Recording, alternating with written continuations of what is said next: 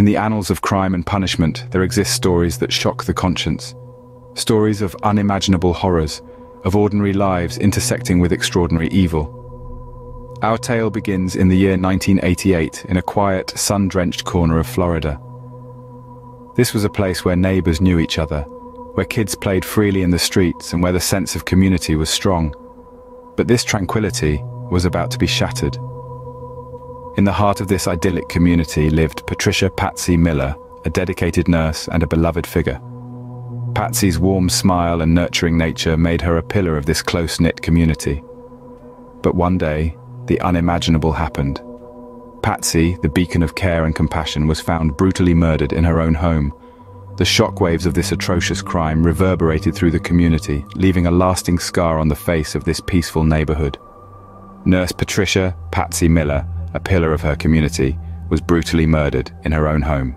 36 years later, justice was served as James Phillip Barnes met his fate on death row.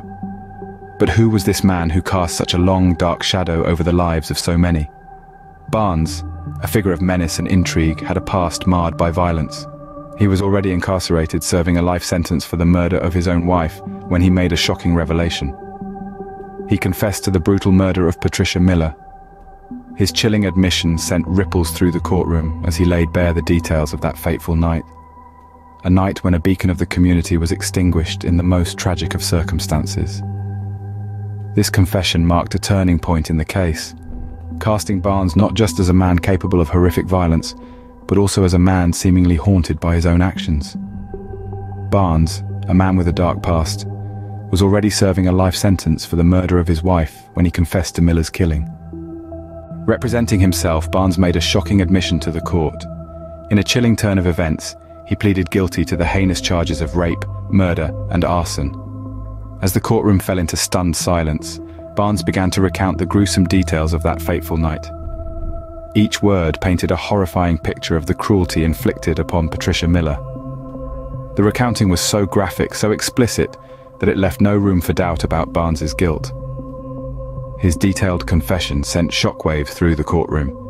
Each revelation became a chilling testament to the brutality of his crimes.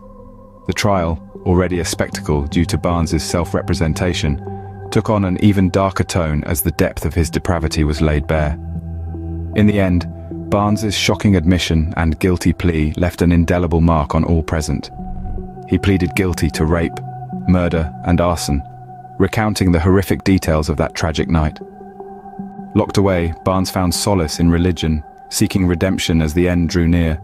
His days became a countdown, each tick of the clock echoing louder in his solitary confines. He turned to faith, seeking comfort in prayer and scripture, as the grim reality of his impending fate loomed ever closer. His last days were marked by a quiet acceptance.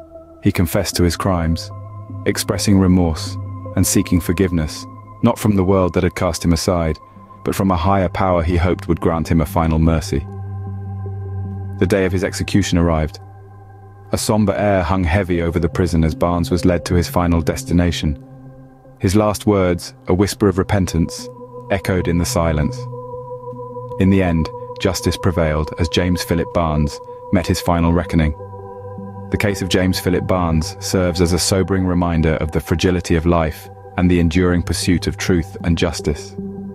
As the curtain falls on this chapter of history, may the memory of Patricia Miller endure and may her spirit find peace.